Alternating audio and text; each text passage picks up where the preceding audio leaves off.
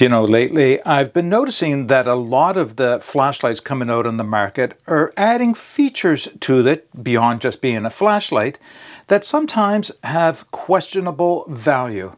Sometimes they do, sometimes they don't. Some of them may be of value to you and maybe not so much to me. So when the new company, or at least new to me, urFLAMP, I'll spell it out because I'm not quite sure that's the way it's supposed to be pronounced, offered to send me their latest flashlight, now in Kickstarter, known as the V63, I looked at the features and thought, yeah, that is kind of interesting. And if you're interested in hearing my thoughts on it, keep watching. So just before we take a closer look at the V63 from urFLAMP, or urFLAMP, again, I'm not quite sure how it's supposed to be pronounced, I wanted to share with you what they sent along with it. So the flashlight arrived in this case, nice hard-sided case, and I thought, well, you know, that's a little bit more than I think I'd like to see my flashlights arrive in, because how often am I actually going to use this after I put the flashlight into service? Until I opened it up and saw what all they had included. And it's actually a great way of organizing everything. So there's quite a bit in here, and some of what you're about to see will lead into some of the key features, but I'll explain those as I go along as well. So inside of the case itself are a couple of things. It does come with two batteries. This is the 18650, a 5000 milliamp hour 18650, but it also comes with an 1100 milliamp hour 18350, which is installed in the flashlight right now. I'll show you that in a few minutes' time.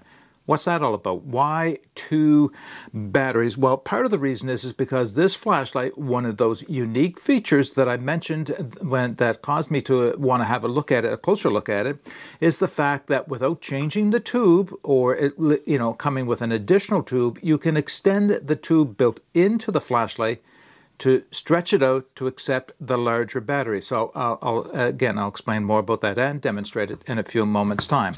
It does, of course, come with the obligatory USB Type-C charging cable, a lanyard, a pair of spare O-rings, and this little feature, which is kind of cool, and this is a USB Type-C to a USB Type-A adapter, so you can use the flashlight as a battery bank. Now that in itself is not unique. There's quite a few flashlights that do that. They don't always include the adapter though, so it's kind of nice to have it. And of course, there is the manual for all the information regarding the light and the warranty information. Oh, one more feature, and this again is another one of those unique things. This is an additional piece that screws onto the bottom of the flashlight. That is a magnet, not just a magnet, but a magnet with a ball screw, if you will, that allows it to operate and set up at different angles. Again, I'll demonstrate that. So let's put all that aside, bring the flashlight back into focus here. And what I want to do is just go through a few of the key features before we get into the specifications. So key features, as I mentioned, it has an innovative retractable battery tube, which does allow it to use both the 18650 and the 18350 lithium-ion batteries. It does have that articulated, or what I call the detachable articulated magnetic base. I don't know what the company calls it, it's just the way I described it. But what is also cool about that is where that base mounts onto the bottom of the flashlight. It is a 1/4 inch 20-thread mount. So this can be attached to any tripod, anything that you can attach a camera to, you can attach the flashlight to as well. Benefit to that? Oh yeah, I really think so. And again, I'll demonstrate that in a few minutes. The flashlight can be used as a power bank with that adapter I shared with you. And there are two versions of this flashlight. I was offered either version, and this is the version I chose. First off, there is a V63S, S standing for spotlight. It has a single LED built into it to give it a more dense, if you will, focused light for a longer distance. And there's the V63-F for floodlight, and that's the version I have. And you can see it has 3 LEDs inside of its reflector. Those are the OSRAM P9 LEDs rated at 6500 Kelvin, so quite a nice bright white light. And we'll again talk more about that in a few minutes' time. Final feature I want to talk about is its warranty. It does have a 5-year warranty, but that only exists if you register the flashlight with them after you purchase it. Otherwise, it's a 1-year warranty. Now, why would you not register for a 5-year warranty? Yes, you'll have to look at all the emails they send you for future advertisements, but to extend the warranty to 5 years, I think it's worth having to do that one small thing. All right, let's get into the physical specifications for this light. Now, all the information I'm giving you now will be repeated in the video description if you just want to fast forward a few moments to the next section. But let's just start. Length, the overall length. Now, I have the short battery, the 18350 installed. I'll give you the lengths and all the specs for both versions. Versions meaning when you extend the battery, or extend the battery too. But right now it is 3.3 inches long, which is 115 millimeters. It has a diameter of 1.6 inches, which is 40 millimeters. And it has a weight of 4.4 ounces or 124 grams. That's with the battery installed. As I mentioned, it comes with 3 of the OSRAM P9 LEDs in it. It is IP68 waterproof, and it has an impact resistance of 1.5 meters. So nothing too out of the ordinary there, right? It's pretty much the standard things you expect from any quality flashlight today. All right, let's go over the performance specifications for this light. Now, I want to mention now that these are the specifications for the V63-F or floodlight. There's a different set of specifications for the V63-S, which is the spotlight version.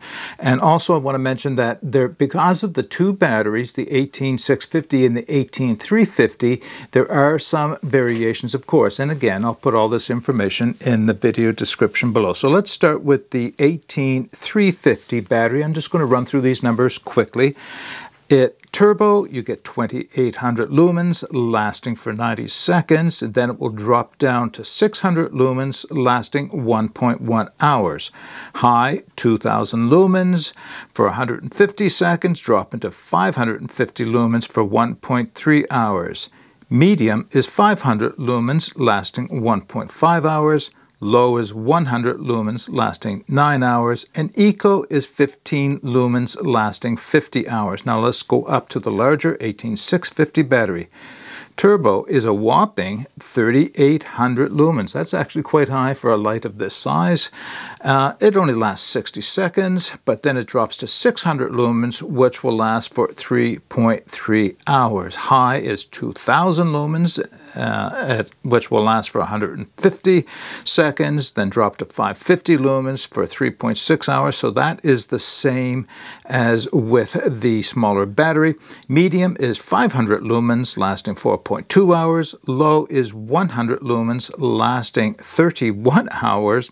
And Eco is again 15 lumens, lasting 172 hours. All right, just before we go into the operation of the light, just want to take a moment to talk about the on-off switch, because of course I've been finding more and more lights that I test that I'm becoming a bit fussier and more particular about where the on-off switch is placed. If it's not a button on the end, like a tactical type button might be, or a tactical flashlight might have, it's mounted somewhere on the side. And if it's not well designed, then it can be a challenge to find an index in the dark without looking at the light. So how does the V63 rate? Actually, quite well. As you can see, the on-off button is mounted inside a raised portion of the battery tube right here. Now, the only thing is, so is the USB Type-C charging port. Now, that's not that much of a problem at all, because what I found in the last 5 weeks of testing is if I'm to grab this in the dark to turn it on, I really don't have to decide which one of those 2 projected bumps has the on-off switch. I just squeeze them both. And one of them, either my finger or my thumb, whichever landed on it, is going to turn the light on. So now let's get into the operation of it. So to turn it on is just on and off with simple on-off click of the light. If I want to go directly to eco, which of course is what I prefer to do if it's dark in the tent or whatever room I'm in, it's a long press. Long press being about half a second in length, and you can again turn it on.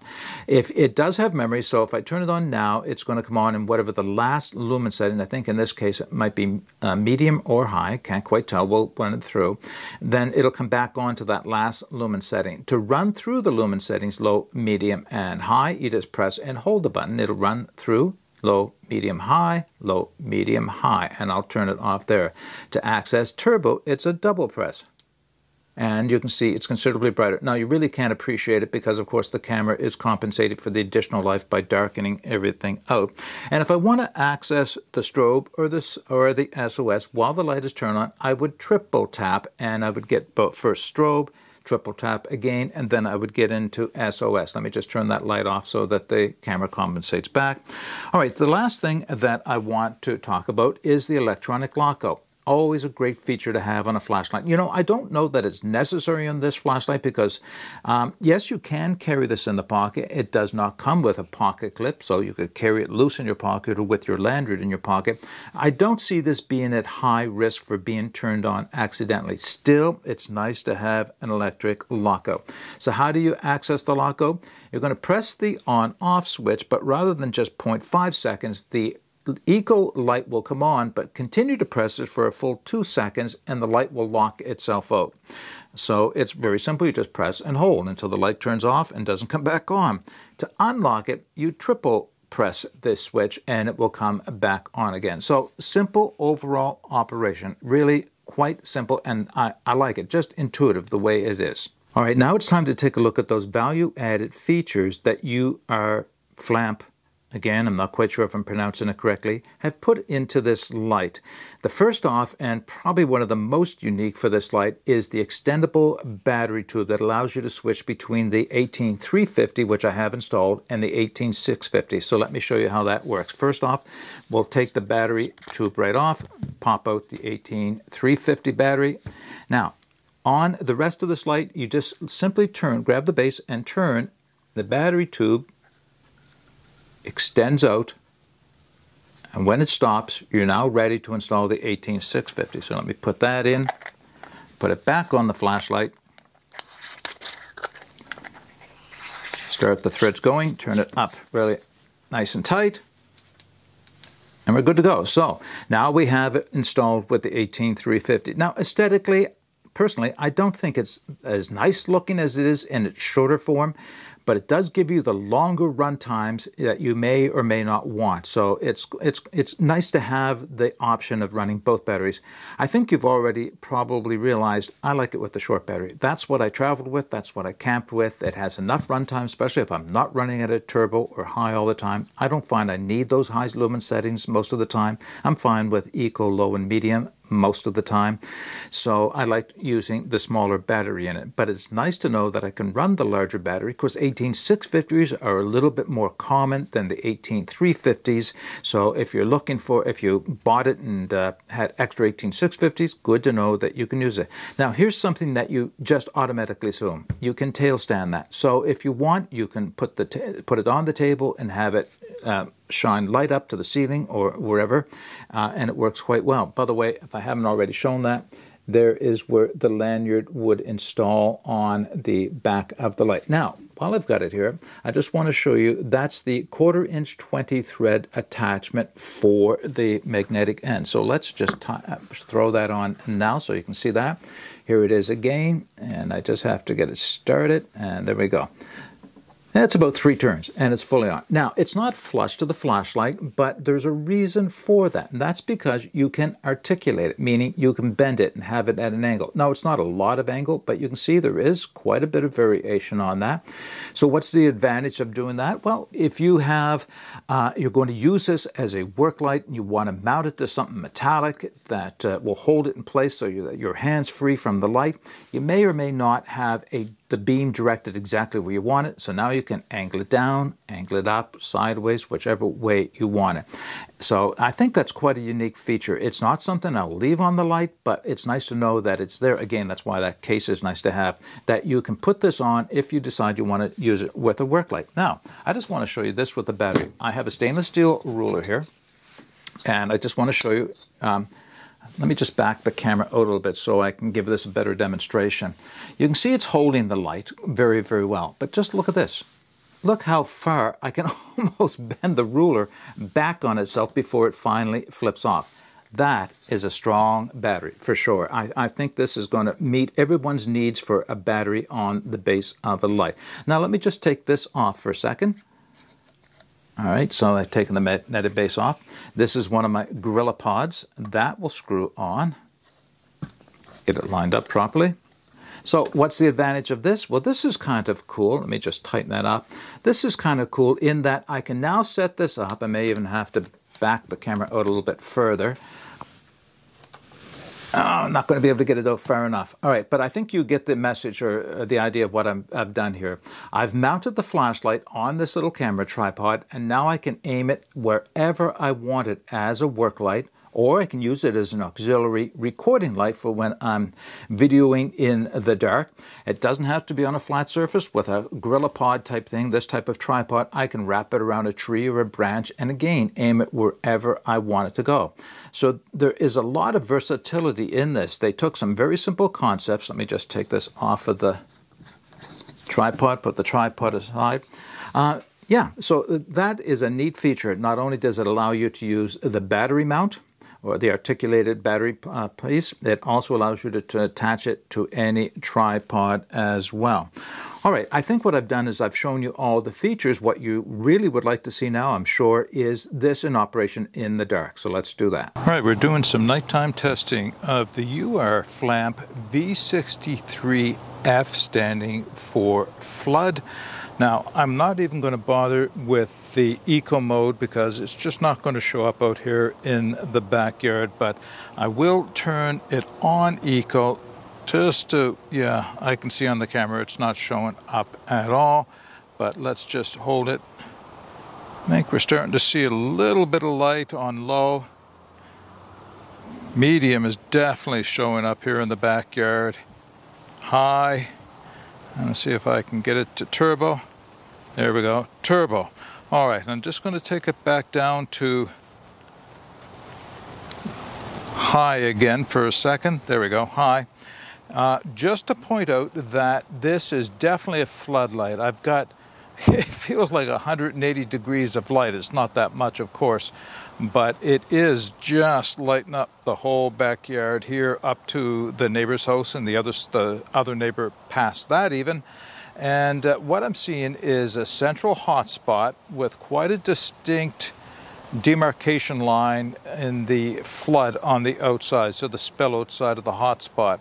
But overall, this is really a floodlight in my hand, and it's doing a really good job here on high. I don't even have to go up to turbo. I probably wouldn't use turbo very often anyway. All right, good demonstration of the V63 from urFLAMP. All right, let's wrap this video up. A few closing comments on the urFLAMP V63-F, standing for floodlight. So, what are my thoughts? I really like this little light. Now, you can see, and I've said it already, I prefer to use it in the shorter form factor with the 18350 battery installed. There's nothing wrong with the longer battery or the longer form factor, but it's this size that I find it most convenient. It's not a pocket light. Well, it could be, I guess. It depends on if you're putting it in a coat pocket. So I wouldn't carry this EDC with me in my pants pocket all day long. But it was really just the right size for camping for 2 weeks, traveling for another 2 weeks, having at the nightstand next to me, putting in places where, in my kit bags, shoulder bags, that type of thing. Yeah, I actually find it just about the perfect size. Now, what about all those extra features, all those value-added features? Do I see value in them? Well, when it comes to the fact that you can use this as a power bank, it's a nice feature to have. I don't know that I would ever need it, but it's nice to have it if I did need it. Truth is, I carry power banks with me when I travel and I go camping. So the likelihood of having to use my flashlight to recharge my phone, probably not going to happen. Again, it is nice to be able to do that. Now, when it comes to being able to extend the tube and put the 18650 battery in, also nice. Again, I'm probably going to leave it in this form factor most of the time that I'm carrying it. When it comes to using the attachable magnetic base, that is a really nice feature to have. Again, I'm not going to leave it on the light, but I can leave it inside of the case, and if there's an application for it, such as working under my sink in the kitchen, or working on my vehicle, or working in some space where I can attach it to a magnetic or to a metal surface to hold it on, then yeah, I'm going to go attach it because it does work well. And the fact that you can aim the flashlight with it as well is just another added value. The fact that I can use the quarter-inch 20 thread adapter on the bottom with a tripod of some time, again, just adds more value to this light. So overall, all those additional features, in my opinion, actually are worthwhile. Okay, so here's the thing. This light right now is in an introductory offer, and if you get it before the offer is over, you'll get it, I believe it is half the price. And I'm going to provide the link to where you can take a look at this light. But even after that offer has expired, I think it's worth looking at regardless. Okay, so that's all I have for you today. As I mentioned, I'll put all the information for this light in the video description below. But until next time, get out and explore and take that path less traveled, because it will make all the difference. Bye for now.